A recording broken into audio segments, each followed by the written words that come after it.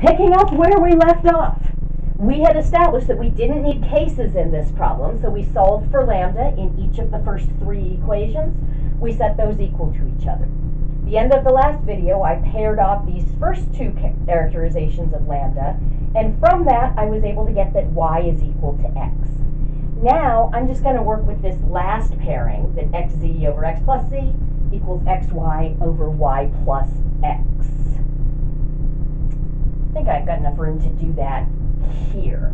If I cross multiply, I'll get xz times y plus x equals xy times x plus z. If I distribute, I get xyz plus x squared z equals x squared y plus xyz. I can subtract the xyz from both sides, so x squared z equals x squared y. Okay, excellent.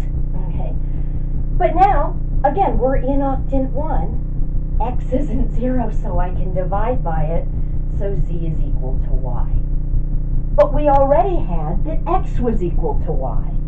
So what we've got is now x and y and z are all the same. And if you remember the answer that we found when we did this back in 14.7, that's exactly what we got. Okay. So now I know from equations 1, 2, and 3 that x equals y equals z. Time to use equation 4 and plug into the constraint to figure out what they all are.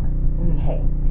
So I'm just going to call them all x because they're all equal to x. So xy becomes x squared, yz becomes x squared, xz becomes x squared, and that's equal to 32.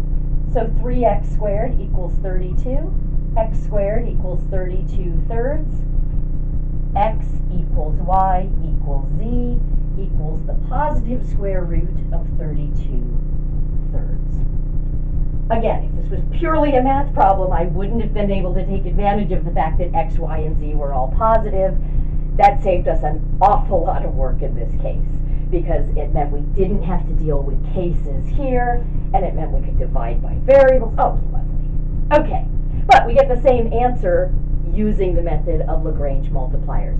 Again, though, I can't emphasize enough that when you're not working with the entire level surface or the entire level curve, you have to check to see whether the additional boundaries that you introduce are going to affect the problem. Often they will.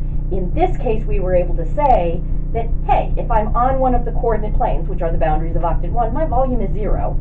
If I'm in the middle of octant 1, somewhere my volume is positive. We were looking for the maximum positive value within octant 1.